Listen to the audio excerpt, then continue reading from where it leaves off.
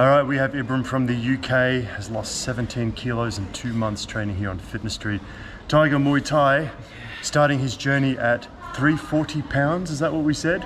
Was it 320 or was it 340? 320 pounds, something like that? Yeah. 145 kilos for accuracy. Yeah. 145 kilos. So let's do the conversion, guys. He's flying out on Monday, it's Saturday afternoon, 20th of May 2023. Yeah. Thought I'd just bring this man on because he's from the channel. Yeah. And I thought bring him on to share a bit of his story, a bit of his backstory, what brought him out here, and the kind of things that he's been up to in terms of training, an injury that this man has had also. Wow, yeah. And anything else you want to talk about. Right, so, yeah, absolutely. A little bit of a backstory, Ibrahim. You want to kick it off for us? Yeah, so guys, first and foremost, I got to give big props to this guy here because his video sort of shaped a lot of my journey to come out here, and it's kind of shifted my thought pattern on how to get out here for my fitness journey. So essentially, back home I was working a government job, which I ended up quitting to embark my journey out here for myself, and it's changed my entire outlook coming out here. I'm trying to sort of pinpoint and give you guys sort of like a storyline that's more concise, but essentially what happened was I realized just before coming out, and I think this is a tell-all for any of you guys who may be feeling similar, my energy levels day to day was started to get really low. Naturally I've always got a lot of energy, and it's always kind of like gotten me it's gotten me to be the most active on a daily consistent basis. But as time's gone on, I started to see it just like depleting. One, my manager mentioning to me that he started to have an onset of diabetes early on, because he realized his energies was going extremely low. He said that was his tell sign, but he didn't change anything.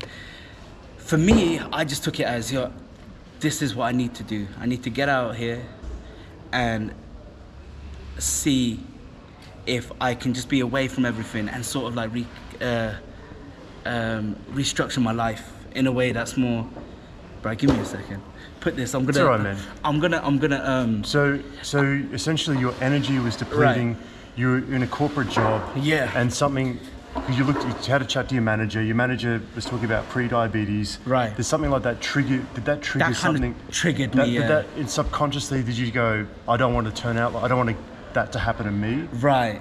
Is that how? That's exactly how it happened. So, literally, it would be like, I believe I left my work on like, I resigned on like a Monday, and I booked my ticket that night. So there was no. Nice. And because they wouldn't give you the time off, or it was essentially it was a combination of, yeah, they were turning around, giving me time off, which fair enough, it makes sense. I guess it was. I didn't really give them a date that I was going to come back. I said I'll see how a month is, then I'll see how I feel, right? Probably won't have your job, man, if you say that to your boss. I'm just going to go and leave, don't know when I'm going to come back. Your boss is going to be like, mate, don't come back. So, that kind of completely just shifted my whole perspective, because I was like, now I'm in it.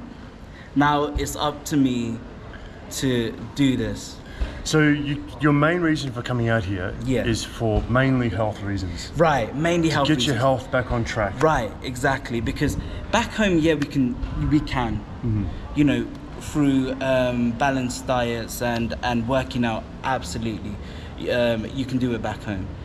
However, there's nothing like the feeling of being amongst the community where everybody, doesn't matter how absolutely ripped they are or how, you know, how put together they seem, everybody out here is here for the same goal, to get better, personal development. And there's no better place to, I'll be honest with you, there's no better place in the world, guys, to do it than doing it out here.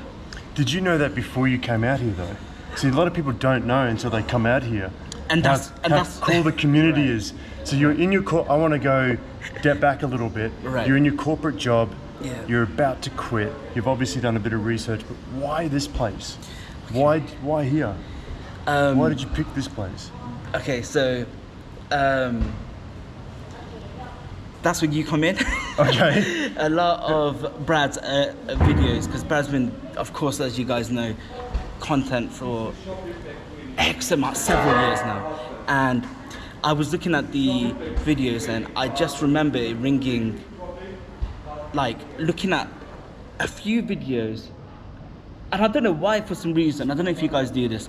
When you go onto Brad's videos, you end up going on the accommodation videos first, before even looking at what the facilities or why you're meant to be out here. So I ended up, for some reason, stumbling on one of the accommodation videos, and then I was like, oh, it's pretty nice out. When I first jumped on the plane, majority of you guys who are here and feeling like you're kind of thinking about coming out, but you're not too sure, or it seems a bit daunting, you can offline try to take some of Brad's videos, right? And when you have no connection whatsoever, no data whatsoever, watch these videos, because I done that on the plane to here. So I was ready.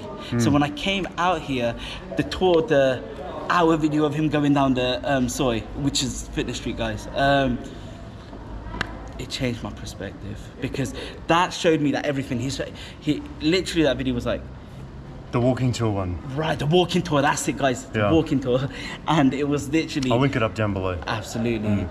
One of the best videos, because I was watching that on the phone. I felt so... I'll tell you something. I got here and I felt so comfortable. Because I was like, yeah, I know. You know. That's a very popular video, that one. Right. For good reason. I wasn't even going to put that one out, actually, while we're on that right. note. It was 55 minutes long. Yeah. It was one take. No takes, just one single take, 50 something minutes. And I got to the end of that and I looked at it, I was like, I'm not putting this out, no one's gonna watch this. And I've only watched it once while I was editing it. Right. And then I published it, I have not watched it since. And I'm like, no one's gonna watch this, it's too long. But it's like one of the most popular videos. But I'll link it up down below because it gives a really good overview of Fitness Street and everything that's along the street. Absolutely. It's pretty much like you watch 50, it's almost an hour. It might even be 50, I can't remember. It's like 50, something like between 50 minutes and an hour, we'll say. But it shows you how everything on Fitness Street is connected, like all the restaurants, all the gyms, all that kind of stuff. So when you get out here, like you pretty much feel like you've been here before. Right. After you watch that video. 100% what happened to me. So real quick, you come out here, have you only been training at Tiger Muay Thai? Right, so I committed this journey, for me, I was going to do a little bit more. Initially, when I got here, I was doing 3 PTs and strength and conditioning with Peter, which is working out.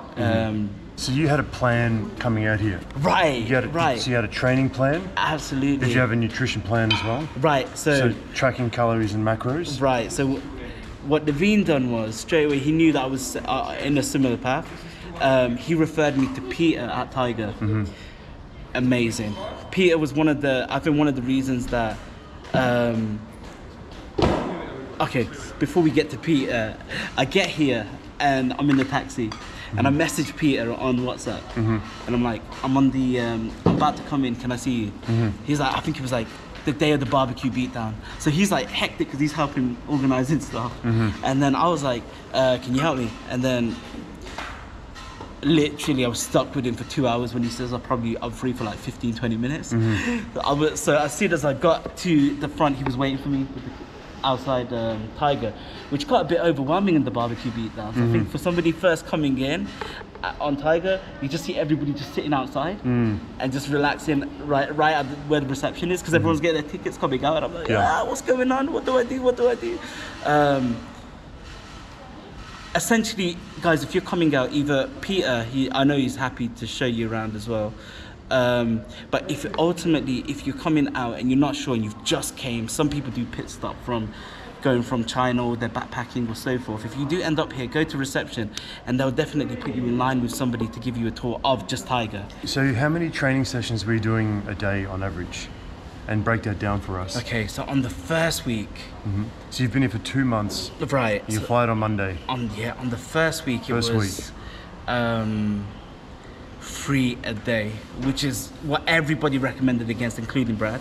So don't overexert yourself. But depends on The level you're at as what well, you're training right. to. Like if you're doing a hard session, Right. and then you're doing mobility or yoga. Right. That's There's the 3 sessions, but they're different. Right. So I was doing Peter's strength and conditioning, no matter what. That was my staple. That's one thing I wouldn't compromise on. So he set me up with timing would be like 11 or 12, and every single day for 2 months it was more or less. Even when I busted my leg, he was like kind of knocking. Are these private sessions? They were private sessions. That was a private Up session in the gym. Up in that gym. The Tiger Muay Thai gym. Yeah, which was invaluable, personally for me, just to get back in at the form and lifting, bench press, right, deadlifting, deadlifts, right, overhead press, all the major lifts. Even getting me excited thinking about it now, like. But So he got you into compound movements. Right. Yeah. And so that was 1 per day of that. 1 per day of that, and then 3 other sessions, which was Muay Thai. Muay Thai. Yeah. So And was that a group session? that I'd done the group session at first. Yeah. Which was the morning session from The beginner- 8 to 10. beginner the Muay beginner Thai. Muay Thai. Yeah. And then I'd done 8 to 2 10. other PTs. Yeah. And I think that's where. It does sound like a lot, dude. Yeah, I know. It sounded really. On the first day and Don't the second do that. day. I don't want to go into a rant, Don't do that. but yeah. No. You get 100%. injured. 100%. Was that the reason why you got injured? You reckon? So Ibrahim had a foot injury. Yes. How long were you here for before you sustained a foot? Blimey, maybe the end of about 2.5 weeks in. 2.5 weeks in, foot injury. Right, full on foot injury, guys. And you're out of training for how long? Okay, so the doctor told me go home basically. Back to the UK. Right, he said you got a torn ligament, and I was like, yeah, right, and he put a cast around it, and I couldn't even put my sliders on. This is what happens, guys, when you're fatigued and you're training. He put a cast around my foot, and then he turned around and told me, "You're gonna go home." He just said, "Just go home. If you're here for training, you can't be here for training. You're gonna have that cast on for 6 weeks. It's gonna take you additional 2 weeks to even be able to move your leg after that." And I was like, "Oh, that doesn't sound encouraging at all." I was like 2.5 weeks in, and I'm already feeling amazing, guys, right? But when I got to this is what I mentioned earlier. It catches up with you. Like Brad said, after the week and a half, it started to prove that your energy goes really quickly, even with the electrolytes, because of the amount of work effort you're doing, depending on the level of fitness you're at. But even a lot of the guys, Brad can contest, like there's a lot of people who are doing even like at optimum shape, and they're just doing 2 sessions a day to keep themselves like thingy. But that doesn't mean that you don't walk or do, if you're here to lose a lot of weight, what I replaced it with was walking. So that drive where you feel like, oh, I don't really want to be sitting inside my room because I'm on Fitness Street. You weren't walking with a foot injury though, is that what you mean? No, not with a foot injury. I mean before the... Right. I was out for 2 weeks then. I was going to say. Right. So I was out for 2 weeks. About a week in, I think Pete was like every single day, let me come and see what you're doing. Are you okay? So forth. So almost like I was like, yeah, I can't just leave. I knew at that point when I was coming out of the hospital, I'm not gonna leave without achieving something for mental clarity. Like, you weren't ready to go home. I wasn't ready to go home, even though the doctor was adamant. He said he wanted to give me a checkup twice a week until I left. Right. So and then what happened was not advisable for anybody. Don't do this. I don't know what got into me, but 3 days in, I couldn't find the shoe for my cast, so I just took the cast off. Right. When I took it off, I had to elevate it and so forth. But for some reason, for me, I knew my foot if I did stretches. So literally I pulled up like YouTube and I did like foot stretches for foot injury, ankle injuries, and there was like an hour video, and I was doing that like 3 times a day because I was just like so adamant to leave and be able to just go out and eat. Are you adamant not to go back to the UK? Adamant not to go back to the UK. Yeah. Adamant to walk. Yeah. The walking was the crazy thing. I said I was doing all this training and I can't even walk. That was the killer for me. It's tough when you're, you know, yeah. I can't believe I took walking for granted. Yeah, it's funny. Like when you're injured out here, obviously not everyone gets injured when they come out here, right? Right. But yeah, when you're overtraining, you know, you increase your risk of getting injured, and I've had my fair share of injuries over the years out here. Right. Overuse injuries and things. And my calf tearing, I've torn my calf several times, 3 times on one side, twice on the other side. Overuse injury. Yeah, like it could put you out of training for a week or 2 weeks. It's tough when you see other people training and you can't, and you're stuck in your room. I've been sick also for 2 weeks. Prior, like as we film this now, I've only just starting to get back to full recovery. Right.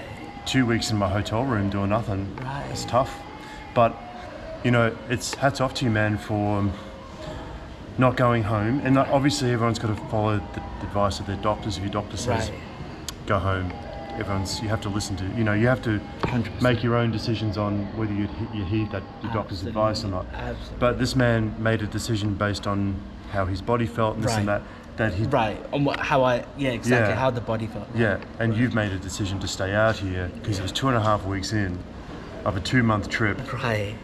And I don't know how much time you spent planning to come out here. How heartbreaking. So, Imagine, but then you surpassed. You managed to get yourself back on track. Yeah. So, then how did you approach your training post-injury? Okay, so did you dial it back a little bit, or don't tell me you went back to 3 sessions a day again. No. I started watching.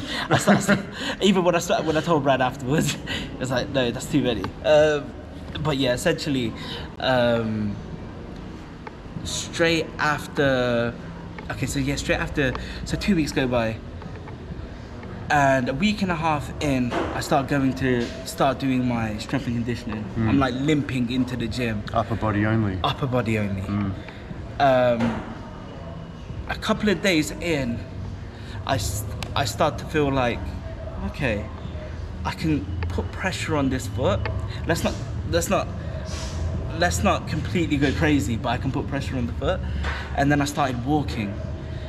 Remember, guys, even with the walk, I realized stretching. Stretch. Yeah. That helped me so much. I was in so much agony. It was like. And these are exercises that you did through watching YouTube videos, right? Right. Watching YouTube. We've all done that. Right. And the desperation. Everything you need is on YouTube anyway. But anyway, go on. And then little by little, I think. A week after that, so let's say 2 weeks total, I start doing Muay Thai again. But I just boxing only. Just boxing only. Makes sense. Right. And that was for a week, and then I started integrating pressure on my right leg, and then it was just like gradual here or there.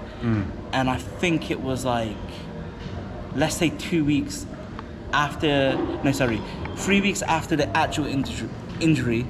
I started actually using both feet. I see. But again, you're taking it easy. Right, and I'm stretching. I didn't know the importance of stretching. I kept reading about stretching, and they were like, stretch before you go into Muay Thai. Stretch before you do it. Stretch before you go for a walk. Which you never really think about. We walk every day, just how we do, but they mentioned stretch. So that was. So would you say that was in the 2 months you've been here, that was the biggest setback you faced? Okay, yeah. I mean, if there's any other setbacks, feel free to share. There was one setback, which, guys, it's not like it happens to everybody, but food poisoning. I got food poisoning, and for some reason I ended up at the same hospital that messed up my leg, and that was about 2 weeks after.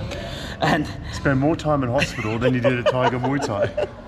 And it was really, when I got there, this is one of the hospital? big things. It was the Bangkok hospital. Oh, Phuket Bangkok Hospital. It's a really good hospital. Yeah. Right, and It's called Bangkok Hospital, but it's in Phuket. right. He didn't, I know. When I googled he didn't Bangkok, fly to Bangkok. that's what everybody's gonna Some people think, get right? confused. Like, oh, you went to Bangkok Hospital. You flew to Bangkok. No, man. It's Bangkok Phuket Hospital. Sorry, man. I just gotta. Sorry, real quick. It reminds me. I'm from Melbourne, right? No, yeah. So we have the Sydney Muay Music Bowl. Right. Sydney Muay Music Bowl is where they have like live music events. Yeah. Some people fly to Sydney, the other city, fly to Sydney to go to the Sydney Muay Music Bowl, but the Sydney Muay Music Bowl, spelt differently, is actually in Melbourne. Oh my god. So they go to the Sydney Muay Music Bowl in Sydney, but it's actually in Melbourne. But anyway, it's spelt differently. Like Sydney Muay Music Bowl is spelt differently to Sydney, the city. Anyway, sorry, man. Just a tangent there. Go on. So you went to Phuket Bangkok Hospital. Yeah, and then I get in there for food poisoning, which I suspected was food poisoning. They turned around and said, actually, it was severe dehydration. Okay. And Were you throwing up? throwing up really bad, really bad. And they were like, nothing's like, is it bile? I know. Sorry guys, I hope you're We'll not, end it there. I hope you're not. I hope you're not eating while Carry we're on. talking about this. So you were not. So you food. So it was dehydration. Dehydration. Okay. And were you put on a IV drip or something? Right. So they put exactly Fluids. Uh-huh. And that kept me strong. And then How long were you in hospital? only for a couple of hours. I was really good when they just put the IV. They said you really need to. It's funny, your body's bouncing back. I don't know if it's all the work prior or the diet that I'm also on as well. That kind of set me. And I tried to say, how did I'm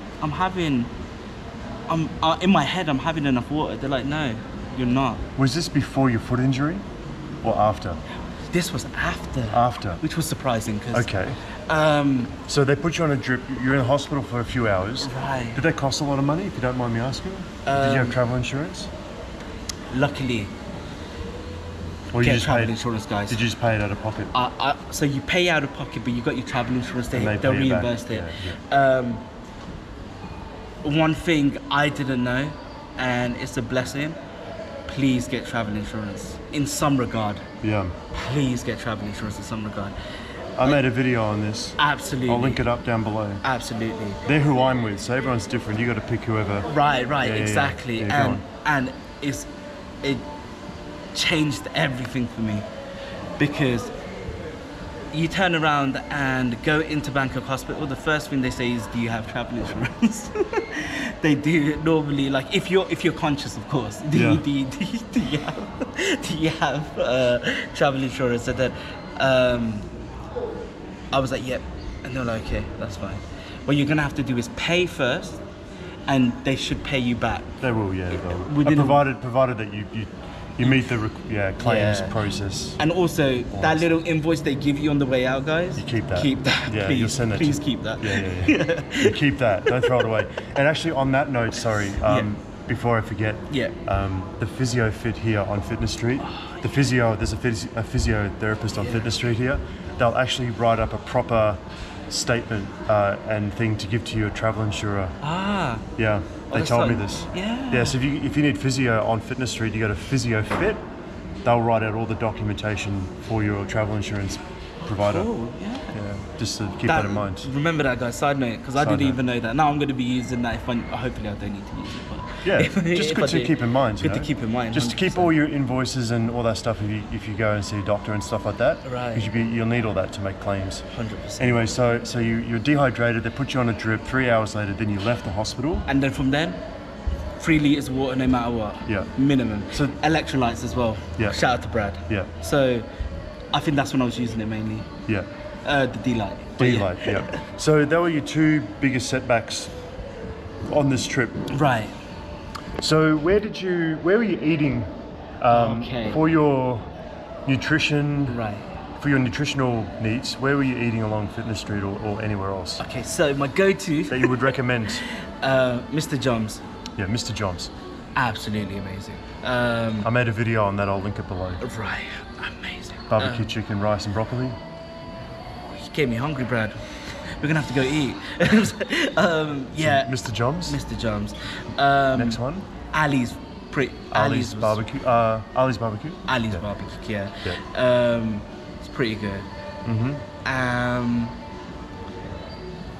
Filling station was pretty good for me because you can just get chicken and eggs. Buddha bowls? Oh, the carnivore menu. Right, yes. So you can literally get, I've never seen them just do it like that. Yeah. And on their menu, it's called like, a carnivore menu. Yeah. So if you're vegetarian, like, forget about it. And the Buddha bowl.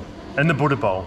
I couldn't really finish it. Which is not vegetarian, like, yeah. It's like, it's just a bit of chicken on top and then the dressing salad. Yeah, obviously we're speaking to meat eaters. Right. But there are vegan and vegetarian options on Fitness Street, so don't worry about it. Quite a few. Yeah. So Mr. Joms, Ali's barbecue filling station. Yeah. And where else? Or that was it? Tony's is pretty good as well. Tony's restaurant. Yeah.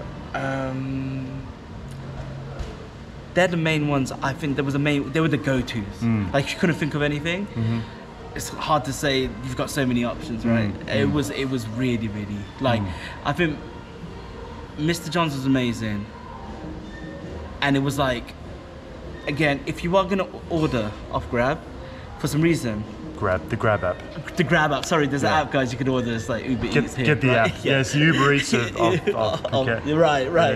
Yeah. Get that app before you come out here. Right, 100%. Because we're on Fitness Street, but sometimes you get lazy. You don't want to leave your room. It's like pouring rain in the wet season, and you don't want to like go out in the rain. Man. Right. I don't do that. I mean, I feel like I've done that like twice in my life. I don't even have the Grab app anymore. Right. Yeah. It's better to just go like. Anyways. But if you do, Mr. Jobs, he's only on at set times. Whenever he gets busy within the actual restaurant, he shuts down. Absolutely. He's sometimes I want to go to Mr. Joms and he's shut. Like, dude. And it says, oh my god, but it says that you're still open. I know. No. He shuts when he wants to shut. Right. Joms is tight. He's on island time. Opens when he wants to open, shuts when he wants to shut. He's living the life. It's great though. When you manage to catch the restaurant when he's open, it's great. It's absolutely. So if you were starting this journey all over again, right? I know you're coming back out here. Yeah. So for the guys, gals back home that had never been out here before, what would you say to them if you were doing this all over again, knowing what you know now? Yeah. What would you do differently? Okay. For these guys watching. Okay. They've never been here before. Guys, I know it's really tempting when you get here. The biggest thing is make sure you remember to do limited classes or PTs, because I was doing crazy amounts. Maybe I guess at the start I was doing 4 a day, which the funny thing is I watched that video twice and it didn't register with me mentioning the PT. I'm not saying this anymore. I've said this enough, man. I talk overtraining like 100%, 100%. You guys do you. Nah, but 100%, guys. You get injured otherwise. Don't. You're gonna get injured, and then you'll be out, and then you're gonna be wishing to walk. Yeah. This is how bad it got, and seriously. Just take it easy. Just take it easy. When you first come out of your first week. Right. Especially if you're coming from like the Nordics, the cold like right. Canada or New Zealand or. And it doesn't mean that you're less driven. That's one thing I have to tell myself. It doesn't mean you're less driven because you're not doing every single class, or this person, you've just come out of a class and I met so many great people out here. Just off the cuff, oh man, I'm just going into this class, come to this class, and it happens a couple of times, right? It does happen. You get roped into things. Right, exactly. So peer pressure, 100%. And it's like I got work to do. And then you go back to your room and sleep. I don't know, man. You got to say something. When I first come out here, like, honestly, I've done all this. I've made these mistakes, like, back in 2016, 2015. Right. Just come out and train hard, non-stop. Right. Session after session after session. 100%, right. Hurt myself, like food poisoning, 100%. Longer recovery times, not sleeping properly, restlessness, irritableness, and going into your training sessions fatigued and sore and sore joints. Everything Brad said. All those things, man. It's all symptoms of overtraining. 100%. And overtraining is a thing out here, guys. And it just shortens your trip out here. That's all it does. It does. If you feel like after I got off my injury, I just done the one PT, and then Here or there, I would do maybe an extra PT when I knew my body was like at optimum, right? And there's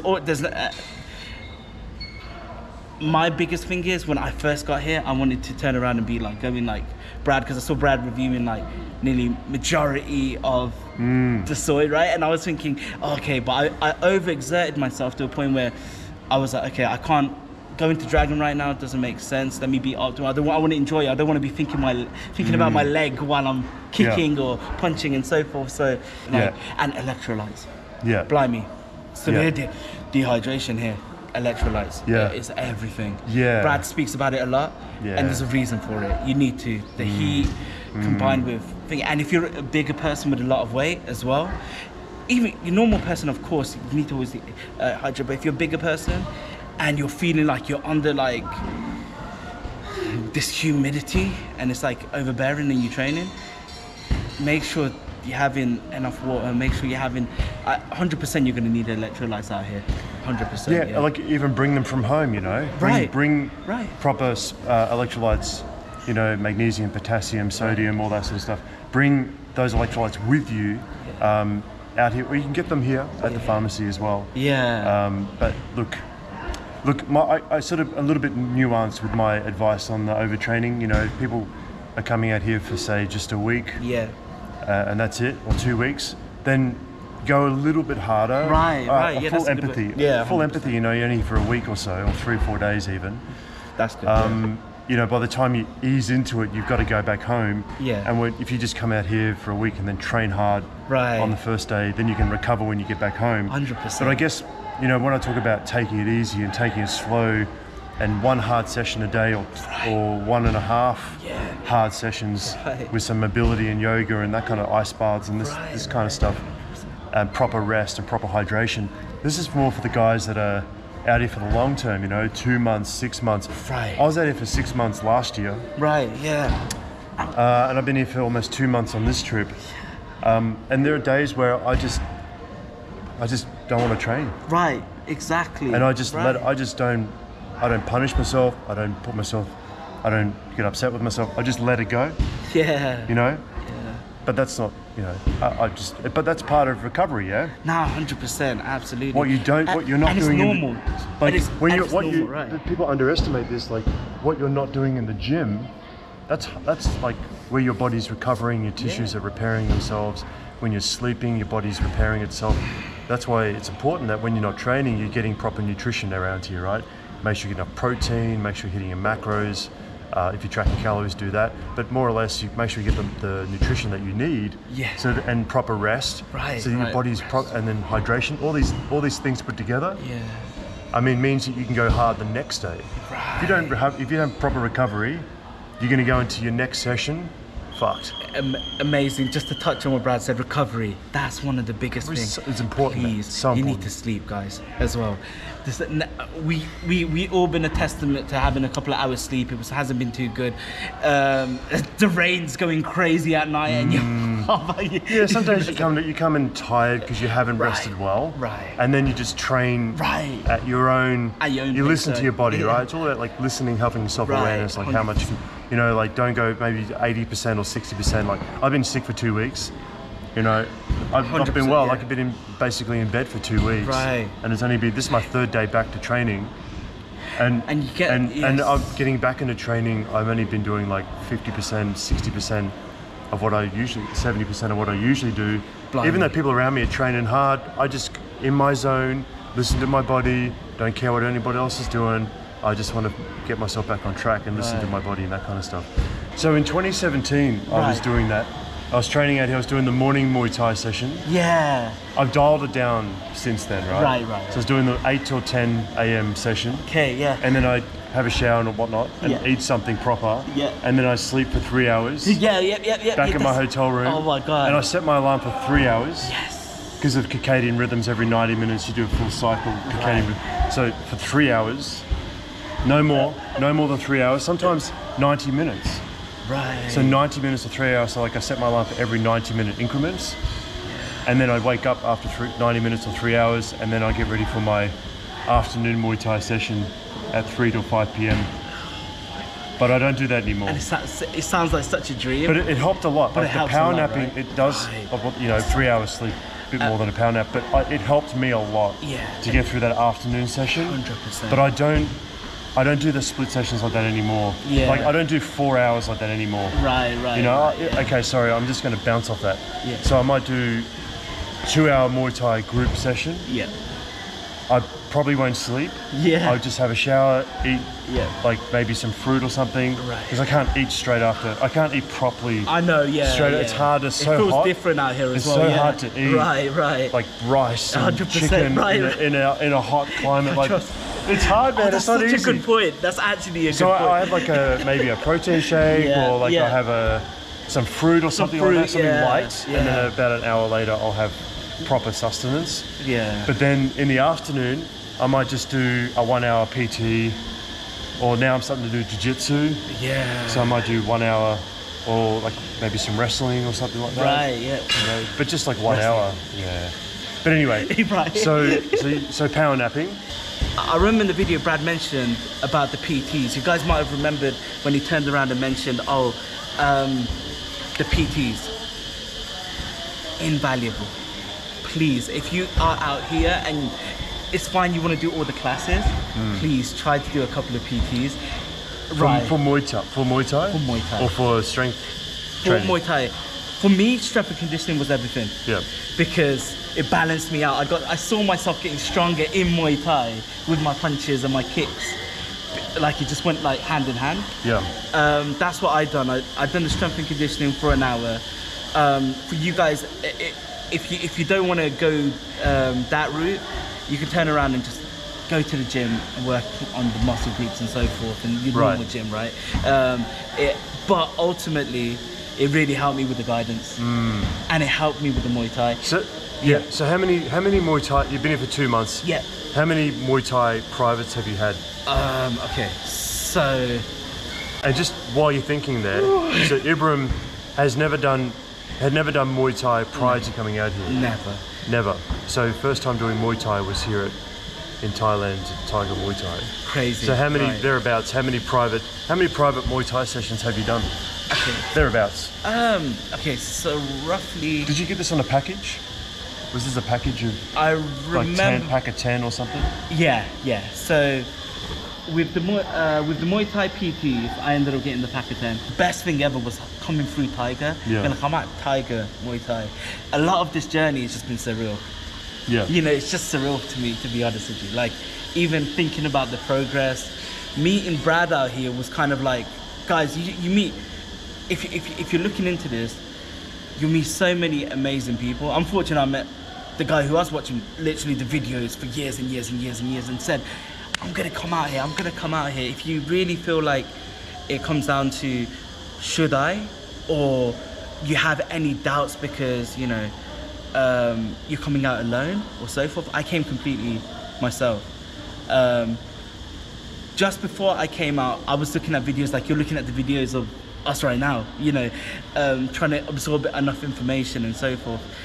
The best thing I've ever done was literally, when it comes to fitness as well, is come out here. And that's not like an overselling of anything or so forth. It's literally me telling you, like, this place has been something else for the last 2 months. Now, ultimately, I've got ways to go. I'm very blessed at what I'm at, but I've got ways to go. But mentally, it's just down. It's down the street. You know, it's down the street. I know what to. You get put in with so much of these vices, and you meet so many amazing people out here.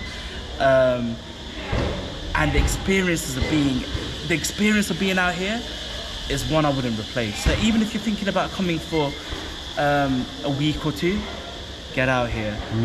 Ideally, if you're like me, I don't want to bite my own tongue here, but if you could come out at least a month, even better. Even better to really embark on this. If you can quit your job, even better. I'm not telling you guys to quit your jobs, but right. you got to assess that 100% on your terms and financials and things. But 100%. Right. But yeah, look, if you can come out here, the longer you come out here, the better. That's what Ibrahim's trying to say. And you can reap. You're not missing out on anything as well, but you can always come back. But I just want you to always come back, which a lot of people end up coming back. Brad's a testament, but Brad, it's true, right, Brad?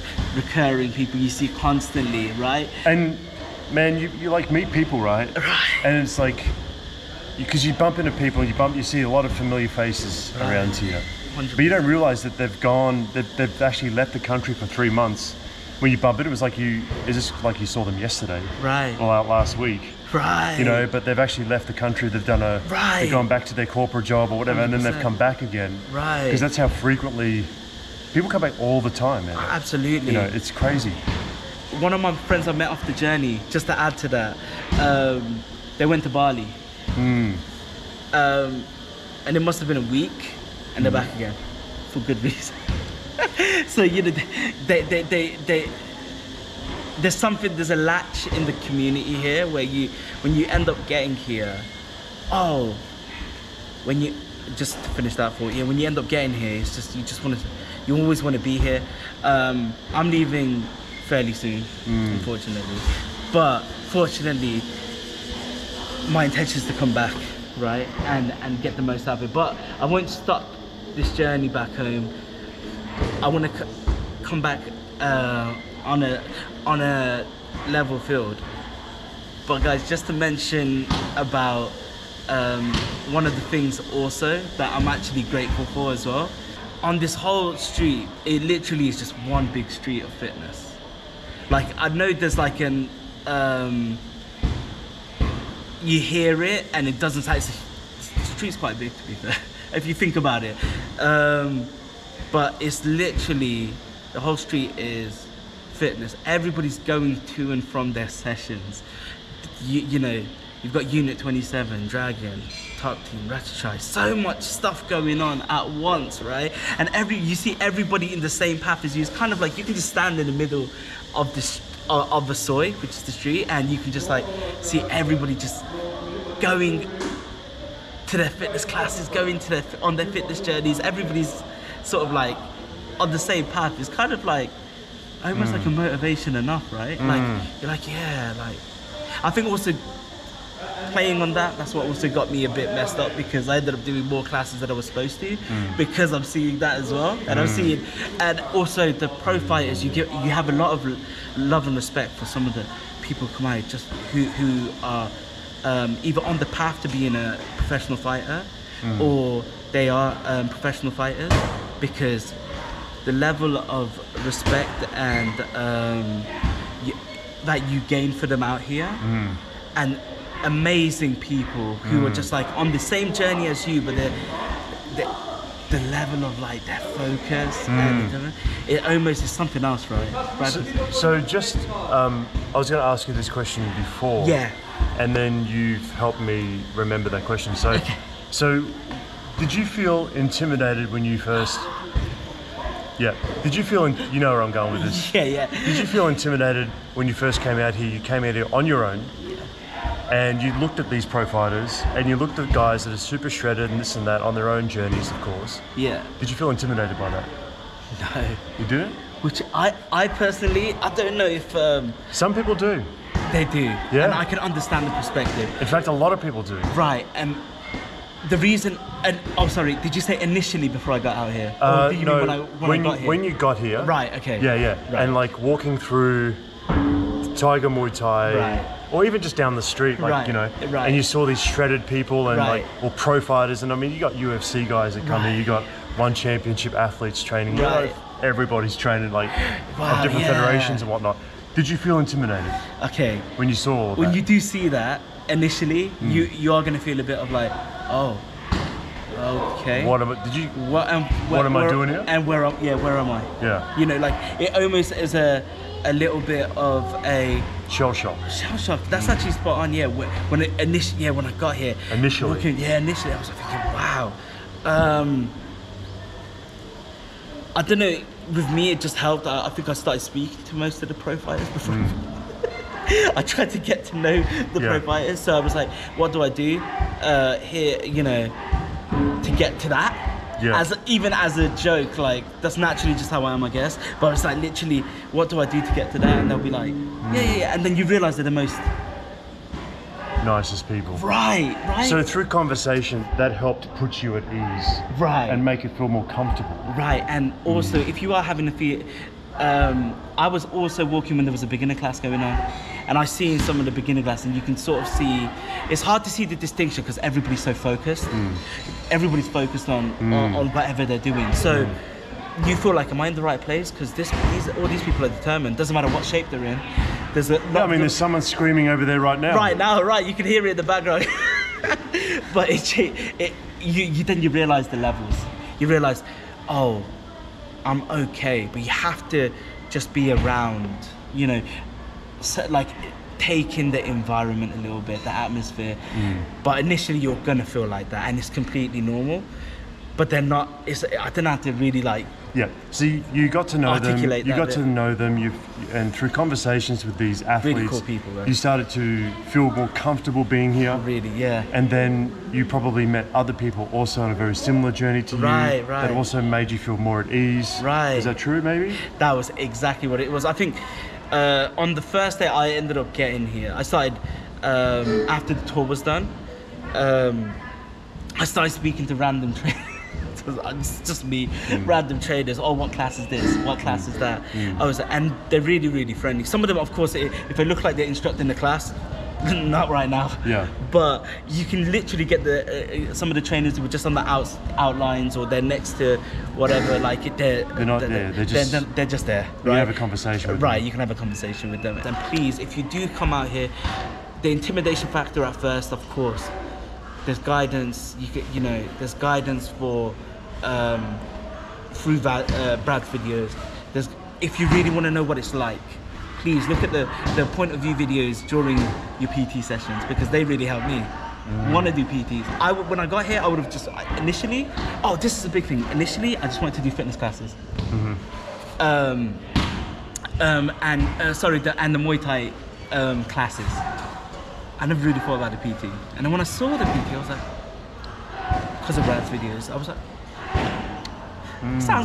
that looks pretty good. And it's like, and your trainer sort of knows your kind of pace. So if you're intimidated with the PTs, because some of the videos when we look at it, we're like, whoa, that guy's a beast. But it's almost like it's because you're with that trainer, you push yourself even more, like in that brief burst of moment that kind of helps you. Like, so don't get intimidated by watching the videos like, oh, that guy's PT looks amazing. You know, you see a professional fighter, which is all around us normally, they're training, you can hear it in the background constantly, but everybody's so focused on what they're doing. When you're focusing on what you're doing, no one cares. No one cares. Yeah, I know it's conscious as well. If you're bigger, you're thinking, this person's looking at me, whoa, that person's huge. Really, that person, you know what? How much respect people actually give you? It's that self-doubt. How much respect people have just come to me, came up to me and said, "Bud, you're amazing. You came out here." And one thing, don't lose your curiosity, guys. Like whatever it is, whatever you're curious about, if you're thinking about wrestling and you're looking on the list, just go to the class and look at one before you join in. So if you feel like you're intimidated, if there's intimidation there, the intimidation factor, just come and check out the class. And the next time you know what to sort of anticipate.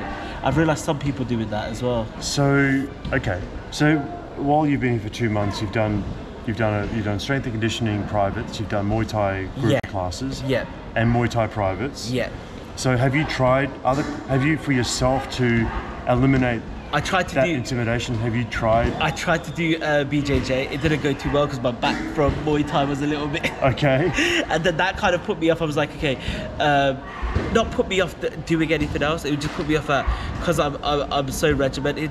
Just because I had my injury, I was a little bit more, all right, be a little bit Yeah, weary. Also, I wanted to do wrestling, and I thought, I know what's going to happen to me there. Let me shed a little bit of weight and get a bit stronger as well. So I didn't go straight for the wrestling, but the wrestling was really, really... it's hard. Yeah. It's a hard class. But you should definitely try it. No, back to your point Yeah. about trying the things that look intimidating, because when you try them, you realise that they're not as scary as what they look. They're not as scary. Like Western boxing, did you try that? Yes. How did you find that? Oh yeah, Western boxing. Sorry, I should come in line and loud. I should have said that. Yeah, but Western boxing is like really, really good, really intense. Yeah. K1, did you try that as well? K1 kickboxing? K1's the only one I did it. I got my shin pads the day I messed up my leg. And then after that, it sort of just went. So you're doing mainly upper body after all that? After that, yeah. And then I thought, just to keep me balanced, and also I did, for me anyway, I know I'm gonna be coming back out. I knew that when I get down a little bit in weight, and my stamina as well, like close to where I want it to be as well, I could just, I want to try all of that. I want to leave something for the next journey. Sure. Right. Like how Brad's doing, like he's doing the BJJ now. Yeah. And it's like really, you know what I mean? Like I just want to leave something. You can't do everything, right? And you can't do everything well. Yeah, right. That's the thing. You can't do everything do well. everything well. Right. So over the years, like while you mentioned that, I'll just talk a bit for 5 seconds. Yeah. Like over the years, I pick focus points, right? So like prehistorically, it's been Muay Thai, and like that's been my main focus. Yeah.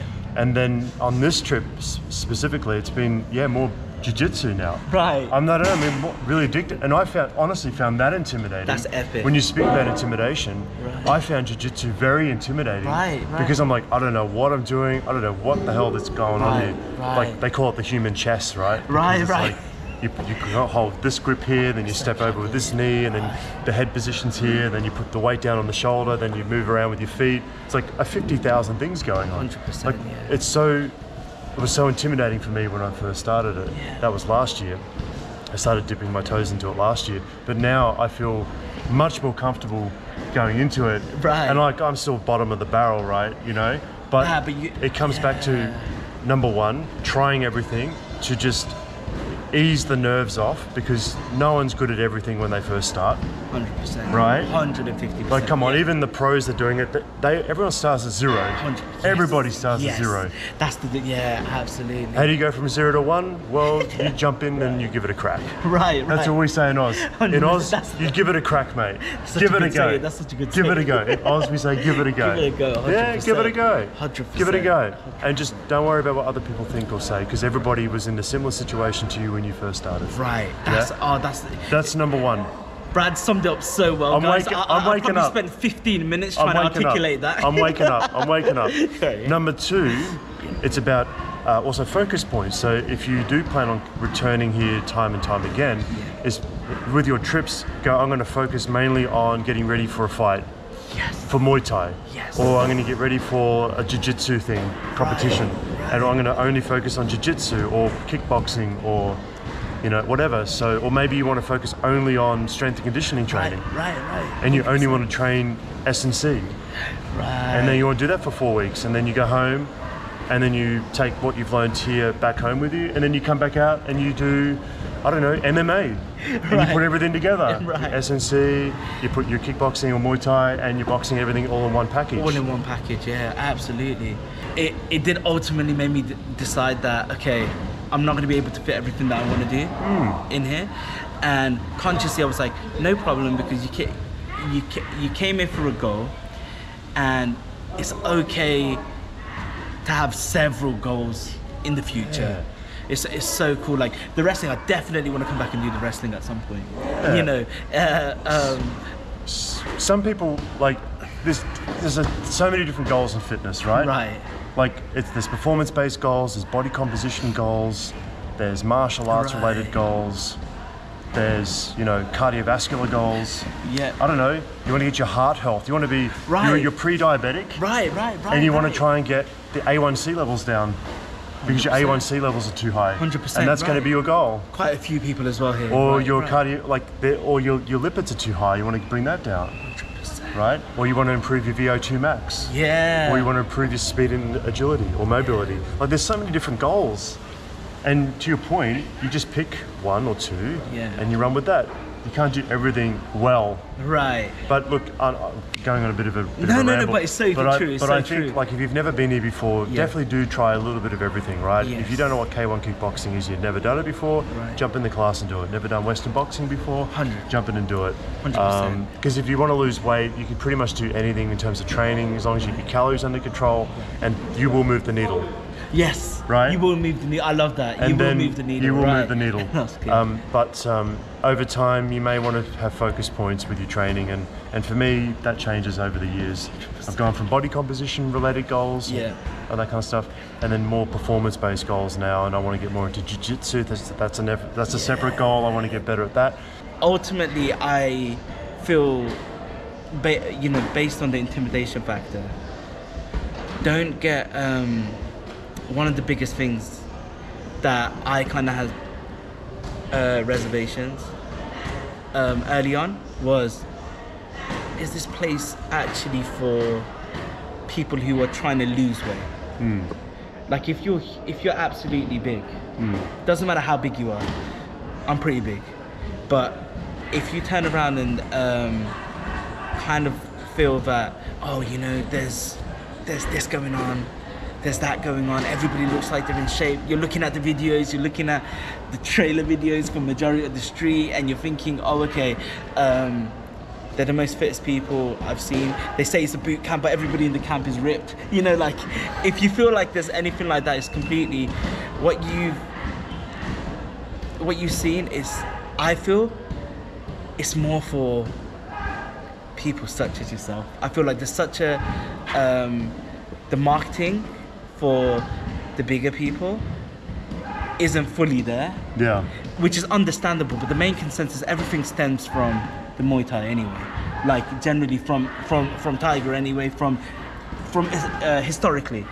But the fitness for you big guys, please, and big girls. I hear what you're saying. There's not enough video content around bigger guys in the videos trying to get shredded. Right. And yeah, I mean, I take responsibility. It's hard to get guys that are bigger on a camera to share their story. That's why it's one of the reasons why I got you on, because you're a walking testament of someone that's come out at 145 kilos on your own to take on a journey in a foreign country in this heat. You come from the UK. Yeah. Like, dude, the weather is chalk and cheese, man. Like, the UK. It was snowing when the day I got here. Like. Yeah. So, like, but you're a walking testament of someone who's you've quit your job, you've taken a one-way ticket, you've been out for 2 months, you got injured, then you were in hospital, you've been in hospital twice. Blimey. 145 kgs, you've lost 17 kilos through all of that. Somebody make a movie right now. So 100%. So what I'm saying is that you are an inspiration for the guys and gals that are plus size, if you want to call it that. Plus size. Oh, that's a better, well, this political correctness, right. Whatever you want to call it. I'm like big girls and guys. Whatever you want to call it. But that plus size, so anybody who feels like that, exactly what I'm saying. This place is for you as well. And remember, goal-wise, if there's anything, for those who do finally make the step and come out here, if there is a moment in time, and there will be moments in time where you turn around and say, I'm not where I want to be right now, and I've only got X amount of weeks left before I leave. Because that was happening closer to, when I had my injury, that was more like I was oh no, I've just knocked off 2 weeks off me going hard at it and trying to lose more. And what came to my mind is really, you don't know where you're going till you know where you've been. And it's true. So as long as you remember, I know I was better off yesterday. I was better off today than I was yesterday. It's hard not to have that kind of, I'm achieving one thing at a time, right? Like, is that how you managed your mindset when you were injured? Right. And also when you were sick? Right. Like when you were dehydrated. Is that how you managed your mindset around those two events? Because you said to yourself, even though I'm not well, I'm here in this country, I'm better off now than what I was 100%. In the corporate job that I wasn't happy in. 100%. Is that, you use that perspective shift? 100%. That's how you got through it? Almost almost, and I'm conscious and aware what I've done, because my mind was very, it's almost I tricked myself to thinking that everything's all good. It's only a little, you know, it's just a little thing that's happened. I'll be back in training in no time. Right. So when you turn around and have that mentality, you're like, okay, for you to really feel like it. And then there was times I was getting up and I was falling back on the bed. You know, yeah, because I remember doing the first training and the next day I was like getting out of bed and I just felt the stiffness of the foot, and it almost like I fell back onto the bed. And it was almost in that moment I was like, yeah, but we know what happens if I don't do anything. We don't know what happens if I carry on. I think that's my perspective always. I think if you guys always know what happens if we stop training. We do eat fast food, we do that, we know, but we don't know what really happens or where we could be if we carry on. So just carry on. It doesn't matter how small it is, doesn't matter how much craziness that's going on back home, doesn't matter what your atmosphere is, what your environment's entailing. Just remember that you have to carry on. One step at a time. It doesn't matter what you're doing. If on that day all you can do is walk, walk. Get up and walk. If you're sitting on the side of the bed, which I've done quite a bit of, do dips. Do dips. Do dips. 100% help me. Get those triceps going. Right. If you can't, and if I couldn't do push-ups, I was literally doing them on the knees. Right. Something little. Them little things later on down the line add up. Like I realized so much they add up, and the satisfaction is I still done something. Even if you're feeling completely bad, at least I done something. I think that kind of changed, and I think even before this journey, I've always had that. I was like, I know if I carry on with something, I don't know what the outcome is. I want to see what the outcome is. I want to see, because I know what happens if I stop. Nothing happens. I'm back in the same. I'm in the same situation as some people say, the same rut of the situation, and that's one thing. Just carry on, guys. All right, guys. So what happened was the GoPro cut out. The battery died. So I don't know how long that video is. So we're just going to pick it up from where we left off with the bigger camera here. A little bit fancier setup. Not really. It's just a camera with a big fat microphone. What's something that you've enjoyed the most about being out here for 2 months? The atmosphere has to be one of the best things I've ever experienced. The training atmosphere. The training atmosphere, but the energy, because I thrive off energy. I realised as a person. I mean, you have a lot of energy, man. I know. I don't know how to deplete it all. Are you like this back home in the UK? You are? Yeah. And number two, second biggest thing? So the training atmosphere is number one, and then the people. The community. Right. The people. The community, 100%. It's like probably one of the coolest communities. Why? Because you can speak to anybody about anything. It feels like everybody's a PT as well, a little bit. But really, they give you their perspective. It's not, when I say it feels like everybody's a PT, meaning that they give their personal experience of what their journey's been. And nearly everybody does that. Like, I haven't seen a single person. Like, I've met some cool people who seem like they're completely stiff and cold. And suddenly that it's just like, maybe it's me probing them a bit, but they turn around and say, oh, this was what I was before. And this is what my journey is. And I almost like the people's approach to what we're trying to do out here. Yeah. Right. And generally, I like the positivity. I think the third one is the positivity. There's a lot of negative to be had. Like, there's a lot of negative to be had when you have an injury. If we had an injury back home, everybody in the month's gonna know about it, right? And it kind of like, it doesn't just put a damper on the day or the month, it puts a damper on the whole year. You know, when something bad happens, right? Here, it has the same thing. However, you feel like there's more of a community, that ties in with the second one, where you have more of a community aspect where it's more positive, where you see somebody and you be like, okay, it's almost like glowing of, we got to be positive. We're out here, you know. And the sun helps as well. I think the vitamin D makes me kind of go overload, but. So when if you do get injured out here, in my experience, being in this community has been super helpful, because I mean people come around like to my room and like give me painkillers because I don't have the energy or the strength to go out and get it myself. So like, you know, they're like, oh mate, do you need, you know, I saw that you weren't in class today, is everything okay? Or like, I haven't seen you for a few days, is everything all right? Oh, actually I've been food poisoned, or I've had an injury.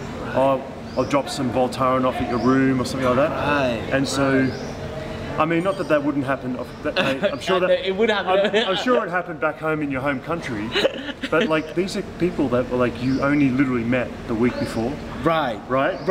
So the people back home, when you get injured, they're like your mum, your parents, your brother, sister, or maybe work colleagues, or whatever. But when you come out here and you train, and if you were to get injured or food poisoned, you'd have like this new community of mates that you only met just very, very recently. 100%. They're all like trying to help you out, and like, you know, and even if it's like emotional shit that you're going through, they'll be like, 100%. Oh mate, let's go to Ali's barbecue. Let's talk about this. Let's talk about this. Let's talk about That's one thing out here is amazing. And it's a bit like a counselling session, but you're doing these counselling sessions with like guys you barely know, man. Like, you just met them like 3 weeks ago, and you're telling them your life story, like all your exes and all that. It's so true. It's true, it's so true. Spot on. It's like, she's done this to me, or he's done that to me, and it's like, my boss has done this, and then you're like, then you go home back to your hotel room, you're like, I just can't believe I told this person my whole marriage or relationship or divorce or work crisis, and I've only known them for a week. Not me personally, like this, but this is what other people we know. It's so true. Yeah, it's true, it's isn't it? spot on. It's so spot on. So that's the thing about community. About the community. I think that's probably the best, like, one of the best aspects as well. Because like Brad said, literally, at a certain point in the day, everyone does try to finish somewhat reasonably. Like I realized, where I was doing morning and then late evening, it's come down to more, I'm finishing at like 1 or 2, shower up, and the rest of the day it's let's go out on the soil, let's just, you know, even if we're doing a walk, you're walking with someone's telling you come and eat now. Oh, I know you're about to I know you're doing intermittent fasting, and I know this is your window, so I haven't eaten because of you. So it's almost like you can't even escape it, right? It's like, come on, let's go and eat, and then you're really going through something. Some people are out here for whatever reason. Everyone's got some sort of story, something that they're combating, no matter how big or small, and they come out here and it's almost like everybody's kind of in that kind of frame of mind as well, right?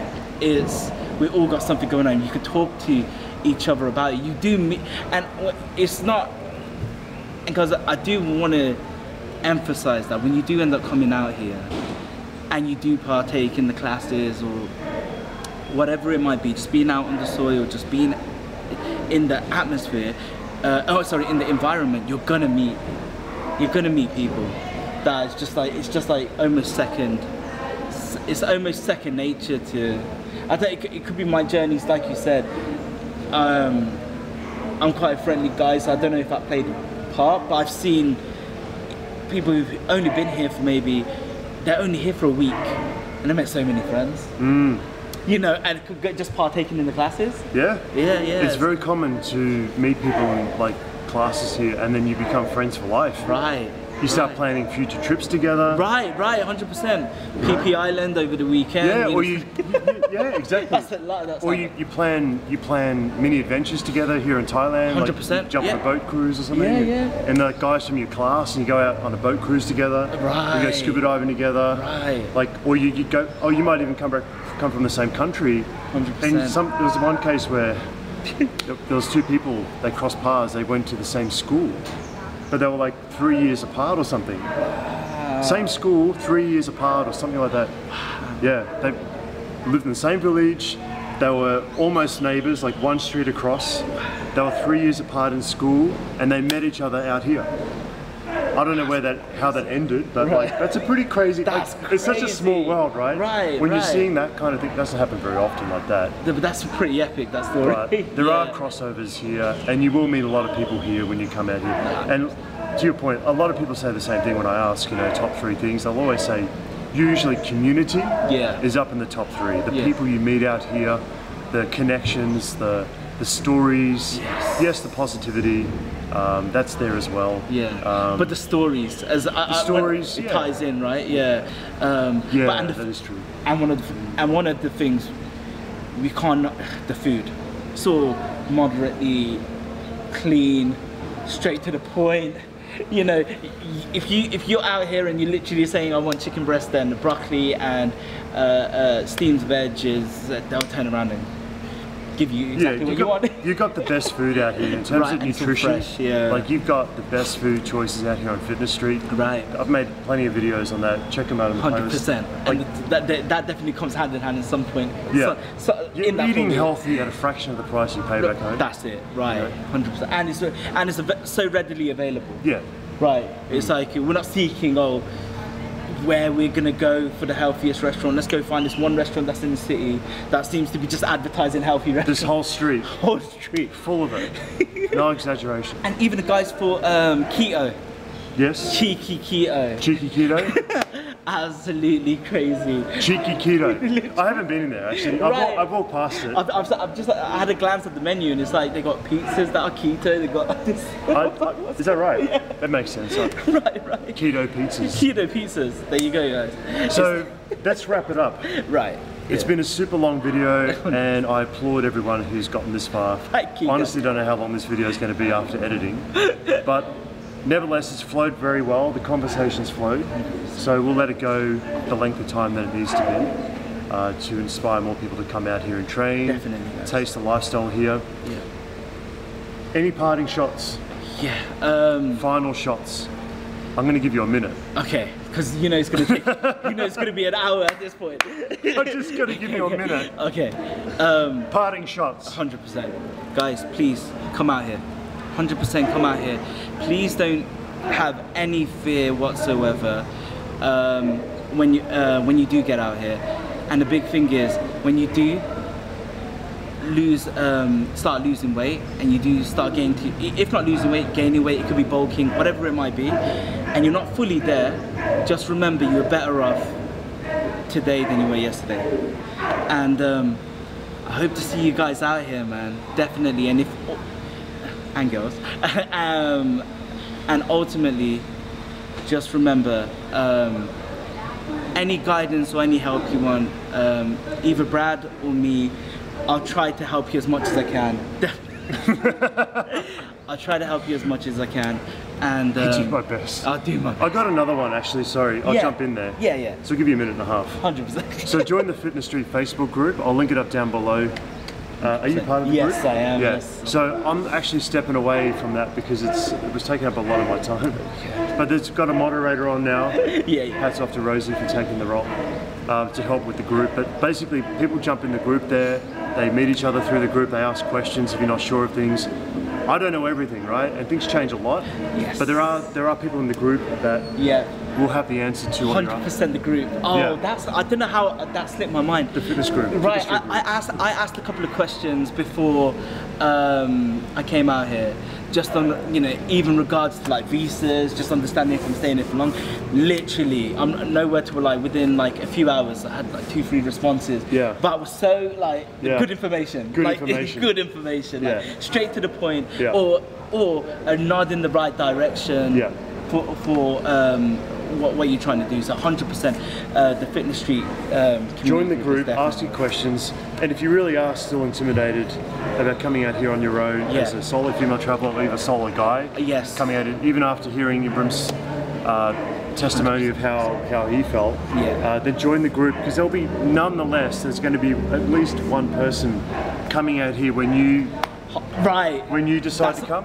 You decide, who's going to be on Fitness Street between in June to July, or there's going to be at least one person. Right, yeah, and then absolutely. you can exchange details and it is really comforting in that group as well, guys, because you feel like you can see, oh, this person's like, I'm planning to come out this time. Is anybody around just to show me around? Da, da, da. Even little things like that, it's all in the group. It's all in the group. So essentially, but guys, 100% come out here. You won't regret it. And yeah, I don't want to keep you guys from our 3-hour video, but you're gonna really enjoy it, and stay strong. Thanks guys for watching. If you have any questions, leave them also down in the comments below. Thanks again for supporting the channel, and yeah, reach out to this man's Instagram. I'll throw it up on screen and down in the description below. I'll chuck mine up somewhere around, whatever. Anyway guys, thanks for watching. Until next time. Bye guys. Oh man. Well done. Oh crap. Well done. I'll keep the camera rolling. I might even put this in the outro. So. Okay, yeah. If they want to keep watching, they can keep watching. 100%, yeah. Nah, you did well. It's definitely like, it's really eye-opening. Even reflecting back on our like journey out here. It's surreal, like even going back feels a bit like, but I'm so glad I came out. Like I'm so glad it opened my mind. Now it's a place in like, and also you feel like there's a place in the world where you can come solely for this goal. There's not a lot of places in the world that, you know, people say fitness mecca, Venice Beach, go to California, right? This is so different to that. Right. This is and it's so crazy. I've done my best, you know, over the years to make all these videos to try and communicate how special this place is. And I don't think I've hit it on the head. I don't think I've really fully. I don't think I've fully nailed it. I don't know how. Yeah, like even like. I mean, like they say, the book is not the territory, right? Right. I heard that saying. The book is not the territory. No matter how many books you read on something, unless you actually experience it, you'll never know. Like if you read about push-ups, if all you do is read about push-ups, doesn't mean you can do a push-up. Right. It just means you know a lot about push-ups. You actually got to do the push-up to actually get the territory. So the map is not the territory. So like I think with the videos that I continue to make 7 years later, I'm really just essentially creating a book of content, but it's not the territory. Like people, you got to come out here. 100%. You got to taste it. Yeah. Right. And then you're like, oh, he said that in the videos, or he didn't say that, because I can't capture everything. I don't know. Like I've tried. I'm a one-man band doing this, you know. Like I'm on my own doing this. Nah, 100%. And I try and interview different cohorts to try and spin the content for a certain type of demographic. Right? True. So I'll try and get a professional fighter on, I'll try and get someone who's never been to the gym before, I'll try and get someone who, you know, was on drugs and they've cleaned themselves up. Right. I'll try and get someone who's suicidal to come on and share their story. Right. You know, but it's really hard. It is hard, man. And I full... That's why I've got so much respect for you, because coming out here I realised,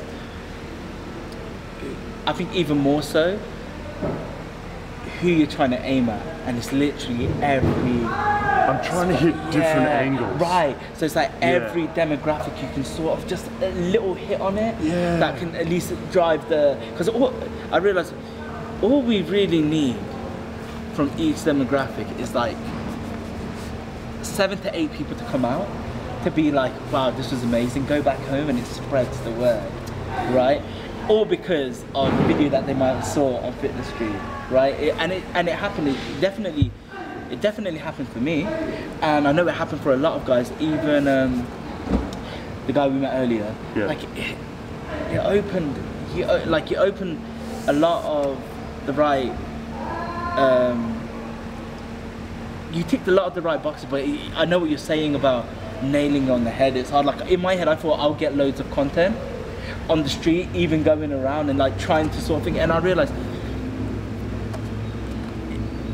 even doing it, I can see it. All right, now I understand what the trials and tribulations for Brad was, because it's almost like you can't get everything. No, and things don't fall into place the way sometimes just. Well, that's right. And the thing is, when you're making content, you always got to think about who you're making it for. Right. You know, when I first started the journey of making videos and whatnot, like I didn't really understand who I was making it for. Right. I was making it for myself. 100%. And what I was like, what I really enjoy making. 100%. But then over the last few years, I've become a little bit more strategic. I'm like, before I turn the camera on, I only think about who it's for. Right. I'm like, who is it for?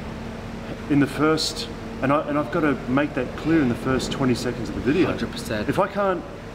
If the audience I have in my mind, if I can't get that out in the first 10 seconds of the video to that person, then I've lost. Yeah, that's such a good thought. Yeah, that's such a good thought process. When actually. I was like, but it always plays on your mind as well. When I bring in professional fighters to do like interviews and whatnot, or film them, I'm only thinking about the main thing is to get more of these guys to come out. Right. Yeah. Like when you got Pap.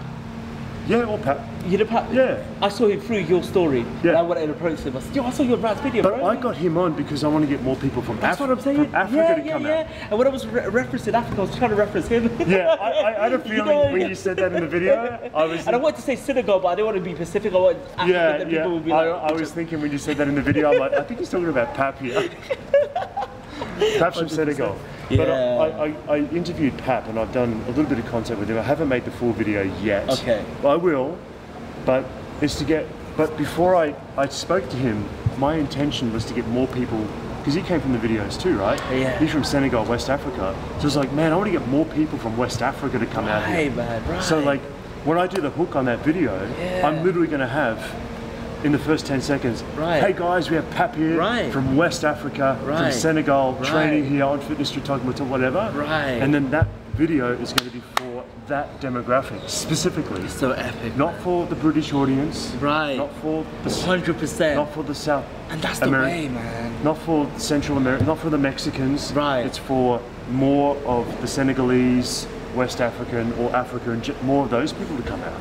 Yeah. And then when I get like professional fighters to come on, you know, I'm trying to get more of them to come out. Yeah. Like when I did some stuff with PDR and Zurich and these other UFC guys, is to get other UFC guys to look at these videos and go, you know what, I want to do my camp there.